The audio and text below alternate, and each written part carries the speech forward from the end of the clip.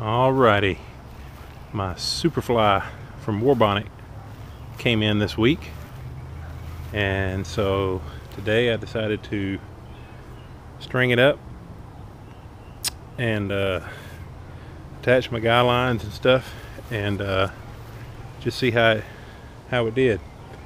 I've got a couple of other tarps that I have made, but haven't purchased a tarp since my first tarp that I bought, which was a Kelty Noah 12, which I still have, but I use it, you know, for a group shelter or something like that. But it's pretty heavy for a, it's nice, got plenty of coverage, but it is kind of heavy. So I got this. This is the Warbonnet Superfly with the doors and all. This is my first tarp with a door, with doors. My other tarps are just cat cut, one seal, and the other two are argon, seal argon that I got from Dutch, and they're fine, but I wanted something for the wintertime or for storms, so started to make one, but decided to go ahead and just buy one, and this is the one I got. So this is how I've got it strung up. I looked at some videos and did some reading to see what people usually do and how they're stringing up the Superflies. I watched Brandon's video on how he does it, and his was a good way to do it too. But this is kind of how I have been stringing up my tarps before, the ones without the doors, and so I figured I would just go the same route for now with this one. So what I do on the corners for the tie outs, I've got this is actually some bow fishing line. It's a Dacron braided line that I run for the corners. I do a fixed eye on one end around the stake, do 2 loops here, and then a piece of bungee in there for a tensioner in between them, and then I use a prusik fixed loop prusik onto the corner, or lark's head onto the corner, and then prusik on here. And I'll probably trim a little bit of this off. I left them kind of long for now, but that's how I've done the corners for a long time on my other tarps. It's always worked well. It holds pretty good.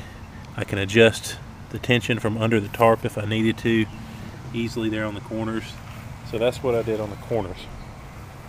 I do run a continuous ridge line. I have run the ridge line from each end before, but I just have gone back to a continuous ridge line. It's just a personal preference. The other one works as well, but since I've started playing with these pole mods, I guess, or putting some poles on the tarp, I went back to a continuous ridge line. All I do, this is a Zingit ridge line.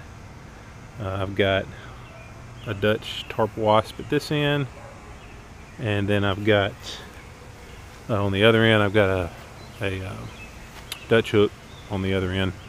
I'll show you that in a minute, but this end is a tarp wasp, and this is Zingit.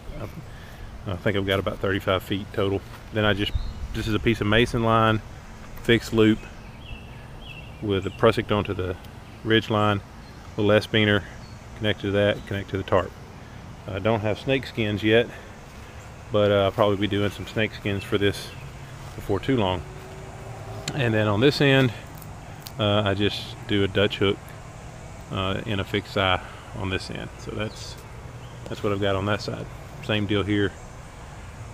Fixed loop with a prusik onto the ridge line with a S-beaner. Now, for these poles, these are some carbon arrows that I have had for years. They're real small ones that I quit using when a while back and went to a regular size carbon arrow, but I still had these. And so what I did was this is actually a broadhead insert screw on there. It's threaded on both sides, and it's threaded correctly. Actually, it wasn't threaded correctly to match the outserts on the arrows, so it's a soft aluminum, so I actually have a tap and die set. So I re-threaded one end of course screwed into the arrow insert there, but the other end was made for the broadhead. Since it's soft aluminum, I just took a tap and die set and re-threaded the other end of it, and now these two screw together and they unscrew there in the center. Did the same thing on both ends, or both sets of arrows, and just left the knock on there. And I just, as you can see, I just got a piece of, this is mason's line, braided mason line. I just got a loop on each end. A lark's head it here, loop it in the knock there, and so far it's held up well. I haven't had a really strong storm, but I've had it in some rain, and it did fine. And I run it over the top of the ridge line. We're going to see how this works with the Superfly. Haven't done that yet, but it's worked on the other tarps that I've got. So that's my pole mod. The arrows come apart in the center. I slide them down in the side pocket of my pack, and behind some bungee that runs along the side. I've got a ULA catalyst, and I just slide them down in that side pocket, and they ride pretty good that way. They weigh less than 3 ounces for the poles, 2.8 ounces for all 4 poles together, so that's not too bad. On the doors, I had read some stuff about what people do for the doors, so I kind of copied what some others have done. I took a piece of bungee and I put a mitten hook on that end, and then I hook that to this corner, and then I take another mitten hook, slide it over the bungee, thread it over the bungee, put a cord lock on there and tie a knot in the end, and then I can adjust the tension a little bit there and close the doors, overlap each other like that, and that seems to close them up pretty good. So that's what I'm going to try for now, and we'll see if that lasts, if I have to go with some other option. I think I've read that some people say that Brandon recommends using a fixed piece of line and not the bungee, but I've read that some people say that they prefer the bungee better because it's less likelihood of tearing something up if you trip over it or something like that. So I could see that. So I'm going to get on the inside, let you see what the inside looks like, how open it is with the poles. Alright, so here we are inside the tarp, and you can see that there's plenty of room in here. Got plenty of space. I probably could hang it a little higher if I really wanted to, but right now I just got it strung up kind of low, and man, this is going to be nice. Plenty of room with those poles, with the poles up there. That really makes a big difference. Opens it up. Doors seal it up nicely. Tighten those up some if I wanted. If it really came down to it, I probably could stake them down, run a line down and actually stake these down to the ground if I really wanted to tighten it up. But as it is right now, I think it'll do just fine.